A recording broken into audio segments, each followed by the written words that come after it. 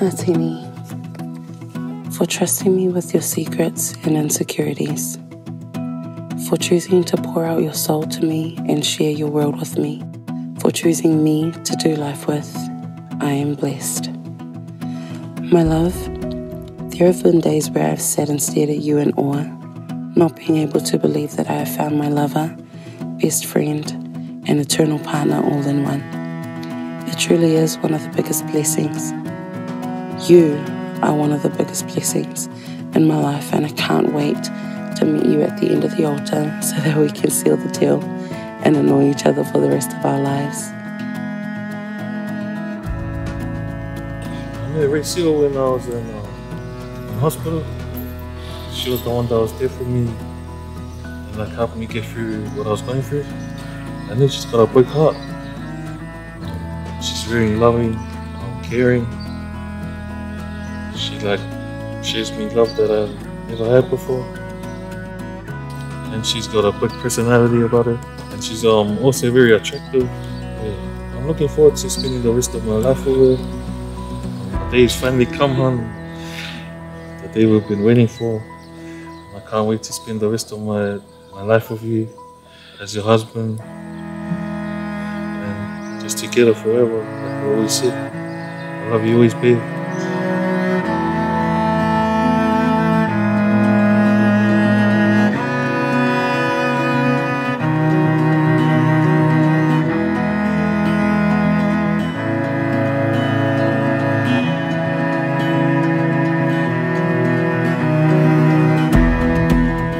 The Bible tells us that a man will be joined to his wife and they shall become one. And today we've come to share with Atini and Ray in their joy and in their hopes for the future. Marriage, of course, is meant to involve caring and sharing. It's meant to involve forgiveness and the employment of love and meaning which can be found together. And it is here before God that you both wish to pledge your love for one another and your desire to spend the rest of your lives together. Marriage is more than a civil service. It's a marriage covenant. It is much more than vows and signing of a marriage register. It is a sacred calling. Atini and Ray, marriage is intended to be a continuing fellowship of love and trust and mutual help. For a oneness is established as a man finds his help and a woman finds her loving companion. It's a relationship that requires the ability to give and take and a willingness to go forward in love and in truth, and therefore must not be entered into lightly. I, Atini Pati, I, Raecil Ruvia Fatfuata, in the presence of God, receive you, Raecil Ruvia Fatfuata, to be my wife. in the presence of God, receive you, Atini Pati, to be my husband.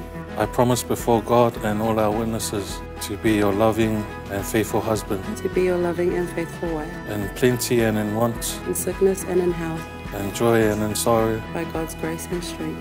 for as long as we both shall live. This is my solemn vow. This is my solemn vow.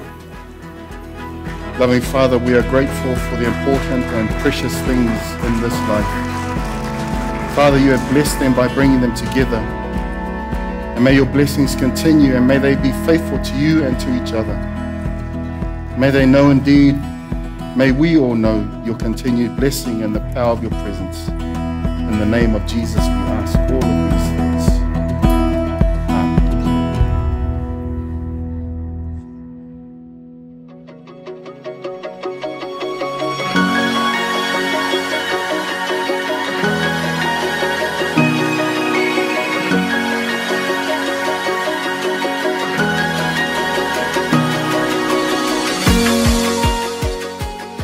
So to you, my best friend, who leaves me in fits of laughter after driving me up the walls. My best friend who sleeps in the cold so I can have the blanket. My best friend who thinks he's a part of the 1-4 and shimmies when the music's too good and he's drowned in. My best friend whose loving nature and small gestures never go unnoticed.